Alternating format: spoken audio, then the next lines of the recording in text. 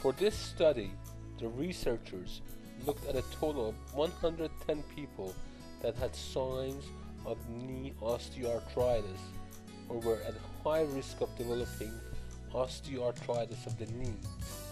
They compared these individuals to a total of 220 people who had no frequent symptoms at the baseline and did not develop any major knee pain throughout the study.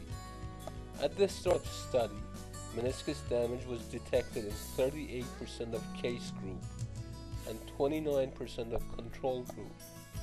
Meniscus damage was more common in the knees that had been operated or suffered serious injuries in the past. This is an exciting study which confirms my observations over the past few years. Patients who have severe knee pain and their MRI shows only minimal to moderate meniscus damage, and then there are patients who have minimal knee pain with a severe damage on the MRI.